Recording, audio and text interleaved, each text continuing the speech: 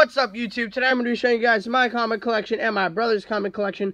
I wouldn't really call mine a collection. I've got like 10, 15, but my brother's got a big collection. He's got over 150, 100 comics. And, you know, you can go play hide and seek in this stuff and never be found. So, yeah, so this is all the quote-unquote junkier stuff that he's got. What you're going to be seeing is vintage comics, 50s, 60s, 70s. There's a couple of, like, 80s mixed in there.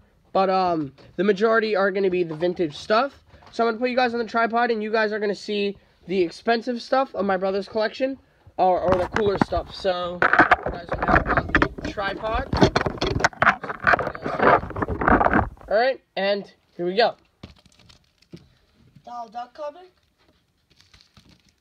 Another Donald Duck comic. Iron Man comic. The New Teen Titans.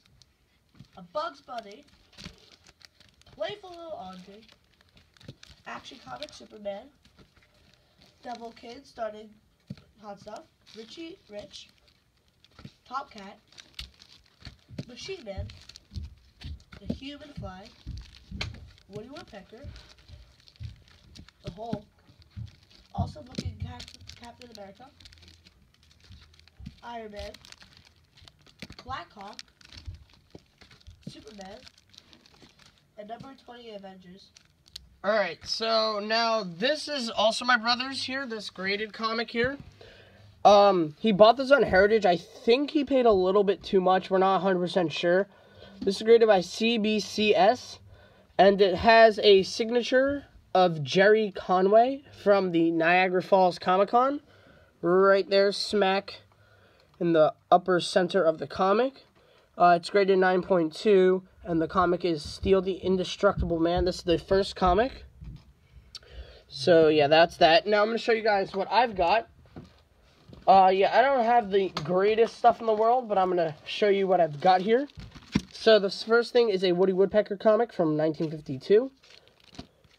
Incredible Hulk comic from 1978.